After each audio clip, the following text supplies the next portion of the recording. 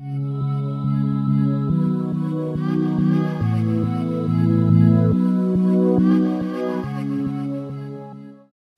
tout le monde, donc aujourd'hui je suis ici avec Frank Mir à Las Vegas. Thank you so much, Frank, for this interview for globemma.com. Oh, no problem. Pleasure. So Frank, you are the former UFC champion in the heavyweight division. You're still in contract with the UFC. When can we expect to see you fighting again? I took time off just to make sure my body was healthy and to heal up, and now I'm looking to maybe possibly fight again. I'm just waiting to see what works out for the best. Do you have maybe a fighter that you'd like to face in the octagon? No, I think really fighting is really about conquering yourself. So whoever they put me in with, it doesn't matter. I just want to train hard and be at 100% or close to as possible. So there's really nobody that more so than another. I know Nogueira keeps asking to fight me, so if he's healthy by the time I can fight, I would make that happen.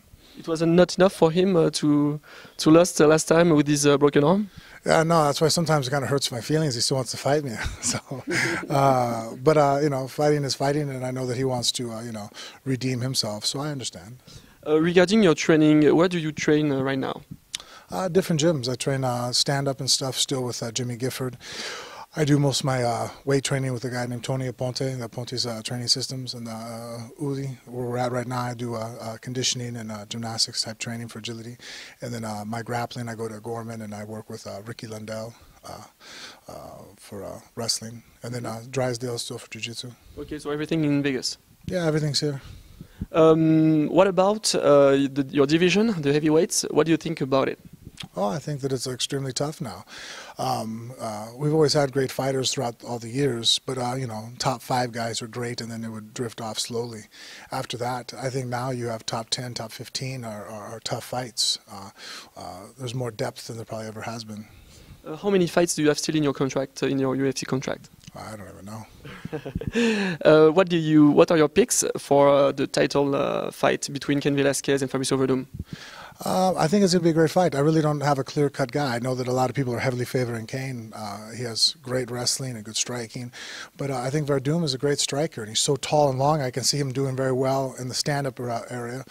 And then if he gets taken down by Kane, obviously Velasquez is a better wrestler and can dictate when the fight goes to the ground.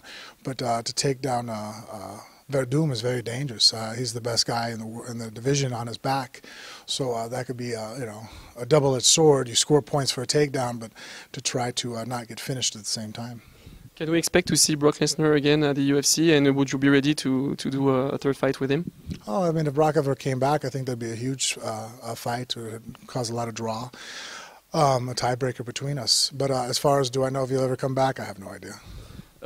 During your whole career, what's the toughest opponent that you had, and what's for you your best memory, your best victory?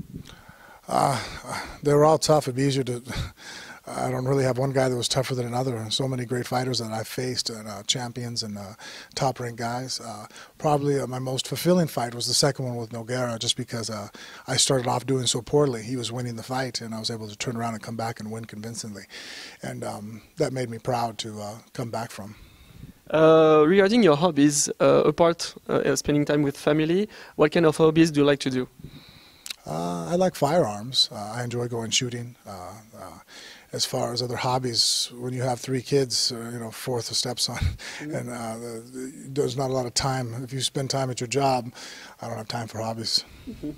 All right, thank you so much, Frank, for this interview for Globe MMA, and we wish you the best for your career. Thank you so much.